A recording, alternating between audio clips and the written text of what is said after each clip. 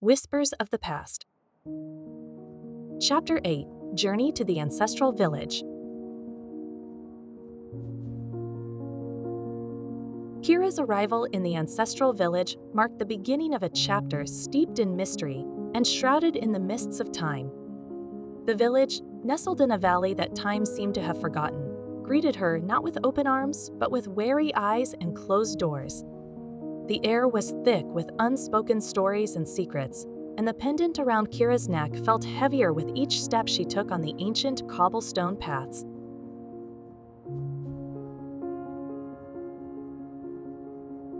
The villagers, descendants of those who had once lived and breathed the same air as her ancestors, looked upon Kyra with a mix of curiosity and suspicion.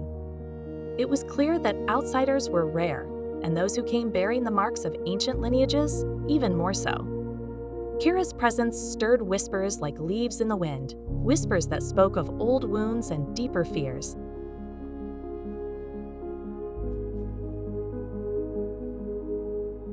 Undeterred, Kyra sought out the village elders, the keepers of the village's history and guardians of its spiritual practices.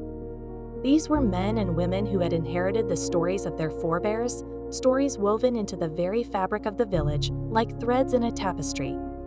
To them, Kyra presented the pendant, a silent plea for understanding and guidance.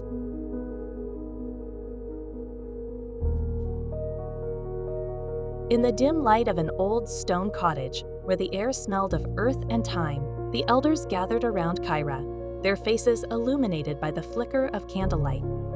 With reverent hands, they examined the pendant, their expressions shifting from skepticism to awe as they recognized the ancient symbols etched into its surface.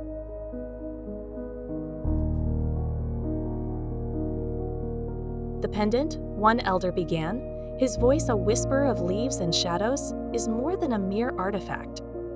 It is a vessel of our history, a connection to the spirit world that has protected this village for generations.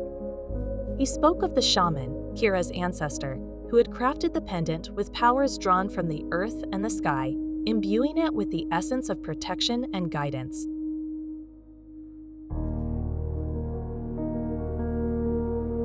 But the story, as Kyra soon learned, was not without its darkness.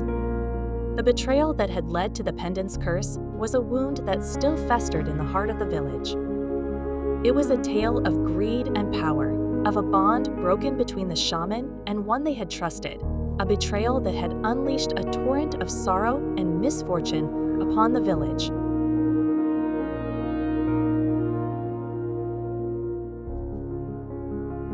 The elders spoke of the restless spirit bound to the pendant, a guardian turned prisoner by the weight of the curse.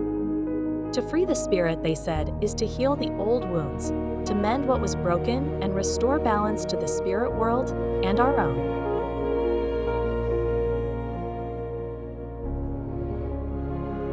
Kyra listened, her heart heavy with the knowledge of the task that lay before her. The journey to the village had been one of discovery, but it was clear that the true journey was only just beginning.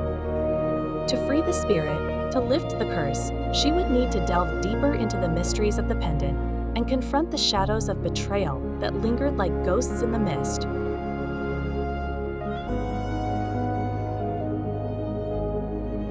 As night fell over the village, Kyra stood at the edge of the world her ancestors had known, the pendant a beacon of light in the darkness.